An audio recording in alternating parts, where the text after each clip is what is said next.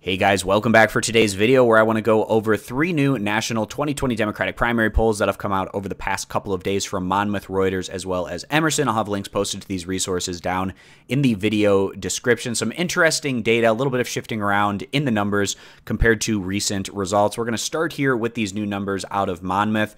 And Monmouth University, a very credible polling resource, but they don't have the largest sample sizes in these national polls, so that can lend itself to having a larger margin of error and some shifting around maybe more so than other polling resources because their sample size in this result is only 372. I'd like to see much higher sample sizes for national polls in particular, but nonetheless, it's what we have to go off of, and it shows Biden doing a bit better from where he was last month, gaining 4 points. He's in first place at 30%, and he's been trending in a positive direction in recent months where he went from 23 to 26, and now he's up to 30%. Bernie Sanders also trending in a positive direction over the past handful of months where he was at 15 back in September, then up to 20, then to 21, and now this one at 23 percentage points in a clear second place, whereas Elizabeth Warren has seen her numbers halved since September, where she was at 28% in first place.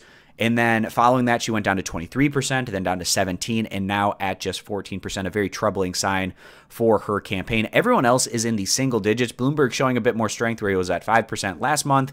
This one, he's at 9%. Buttigieg taking a step back where he was at 8%, and this one down to 6%.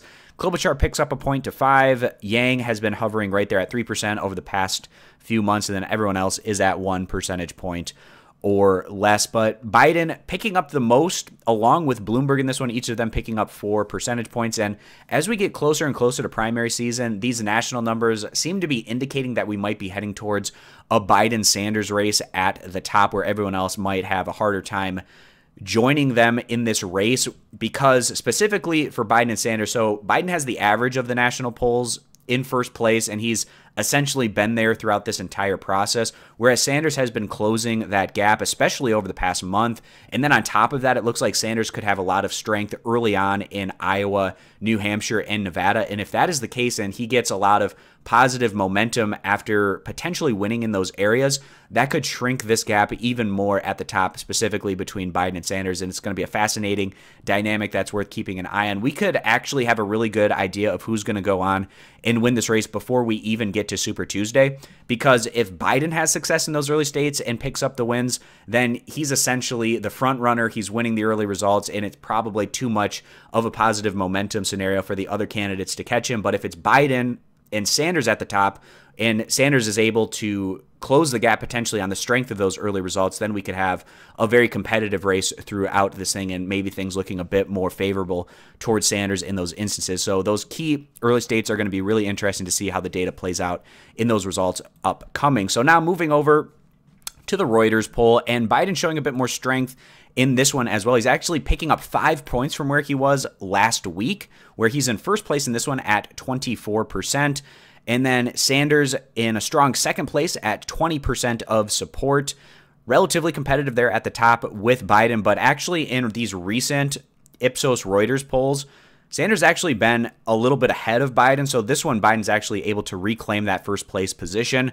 Warren staying steady there in third place at 12%, followed by Bloomberg, who's at 10%. And then you have Buttigieg at 7%. And then we have Klobuchar at just 3 percentage points there to round things out.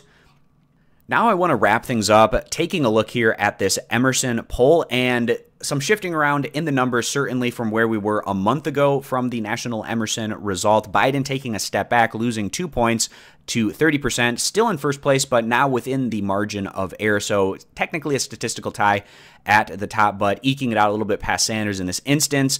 Bernie Sanders was able to pick up 2 points from the prior month's results, where he's in a very strong second place at 27%, and again within that margin of error. But then there's quite a bit of a gap between Biden and Sanders and the third place recipient of Elizabeth Warren at 13%. She's able to pick up 1 point from where she was in December. Kind of an outlier here for Andrew Yang for a national poll, and these Emerson polls in particular have been a bit more bullish towards Sanders and Yang than what a lot of the other national polls have told us throughout primary season. But actually a lot of these other national polls have started to show a bit more bullish signs for Sanders, where that's maybe not quite as necessarily so the case for Andrew Yang, but a really nice poll here for Yang, where he's bringing in fourth place at 8%, followed by Bloomberg at 7%, Buttigieg at 6%, Klobuchar at 4%, and then everyone else at 1 percentage point or less. Yang picked up 3 points from last month's result. Bloomberg up 4 points. Buttigieg loses 2 points. Klobuchar gains 2 points. And it seems like the whole Buttigieg has a serious chance to go on and win this thing. It has probably ended at this point. We saw more so during the month of November where Buttigieg, he was showing really strong signs in Iowa and New Hampshire, and that also picked up his national numbers for a bit. But since that point in time, he's been receding back, especially with Bloomberg gaining and kind of consistently now getting past Buttigieg in a lot of these national polls. Not a great sign there for Mayor Pete. He's still putting and staking a lot of his future in this process on having success in Iowa and New Hampshire. Going to be a big proving grounds area for Buttigieg in those states, just like it's going to be for Sanders and Warren, and maybe a little bit less so for Biden, who has a safety net in South Carolina, and it also still has the average of the national polls in his favor, which would likely be very beneficial for him if he's able to keep that going into Super Tuesday. But then also, of course, if you get a situation where Sanders is able to build positive momentum in those early areas, then possibly he can continue to close that national gap like we have seen from him specifically over this past month. So now moving down and taking a look how the demographics break up in this Emerson poll, where the 18 to 29-year-olds are 47% behind Sanders, followed by Andrew Yang, who's getting 20% from these voters. And the better that Andrew Yang does, it's likely at the detriment of Bernie Sanders, because he's been picking up a lot of that support among the younger age demographic, which is key for Sanders to have success. And then following that, you have Biden at 14 and Warren at 10. The 30 to 49-year-old Sanders picks up 37%. Biden at 24, Warren at 11. The 50 to 64-year-olds, Biden has 40%, and then Warren, Sanders, and Buttigieg trail that at 16, 13, and 12 percentage points respectively. And then the oldest age demographic, 65 and older, Biden picks up 47%, Warren at 14, Bloomberg at 12, and then Sanders at just 10%.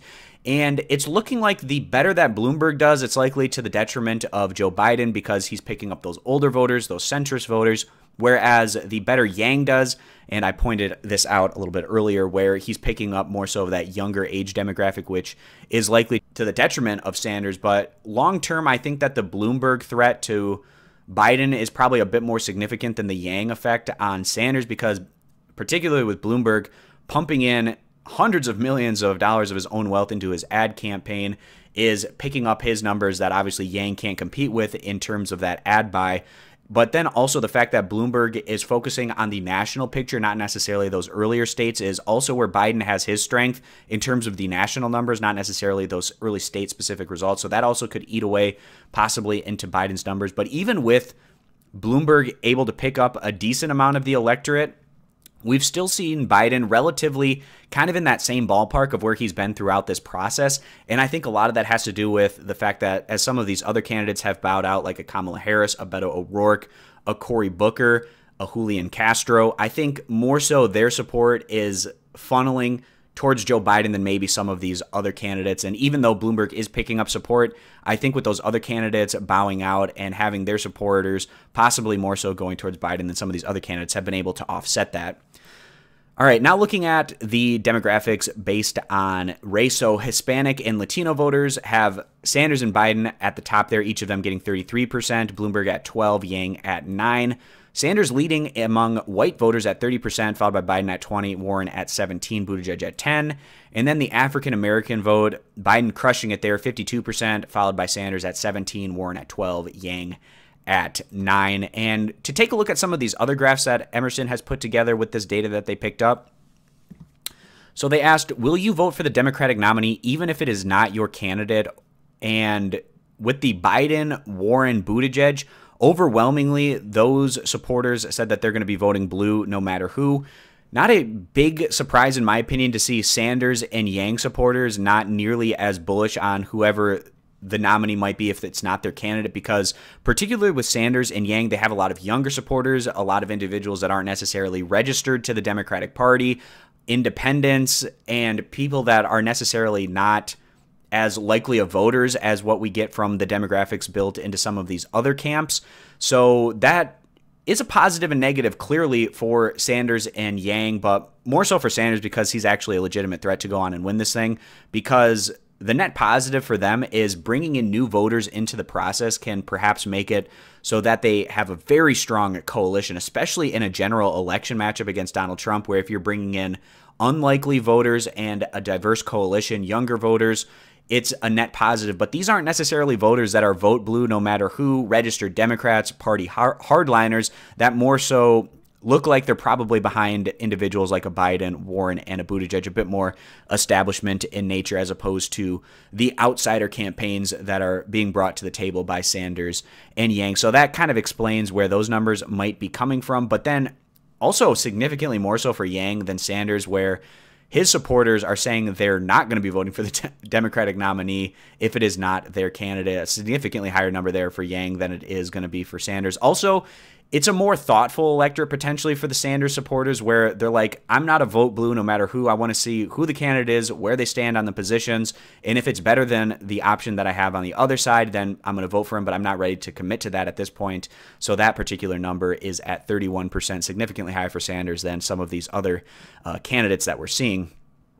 And then also kind of interesting, take a look here at the Trump approval by gender, and it's the exact opposite between the genders, where you have men at 57% who approve of him compared to 38% who disapprove.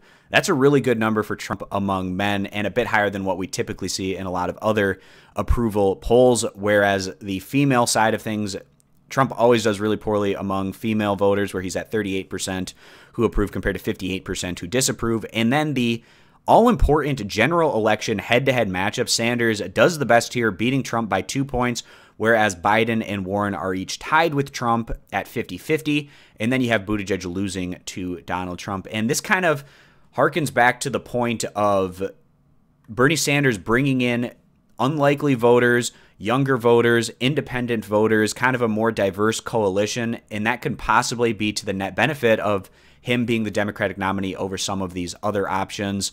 We're seeing it in some national polls, certainly, where Sanders is the strongest head-to-head against Trump, but that's not universally the case. Some of them are also with Biden showing the most strength, but nonetheless, both Sanders and Biden almost universally have the best head-to-head numbers against Trump as opposed to the rest of the Democratic field, which is good news for the Democratic Party, because those are the two candidates that are first and second in terms of the best odds at going on and winning the nomination. And you want whoever is going to go on to win the nomination, if you're a Democratic supporter, to have the best opportunity to potentially go on and defeat Donald Trump in the general election. So those are the three new national 2020 Democratic primary polls that I wanted to go through in today's video. And again, I'll have links for these resources all posted down in the video description. Consider subscribing to the YouTube channel as I continue to make these new polling update videos. And then I'm also getting really close to making my final predictions as we head into those early caucus and primary states. And then I'm also going to be doing coverage in terms of going over the results. So it's going to be a really fun time for the channel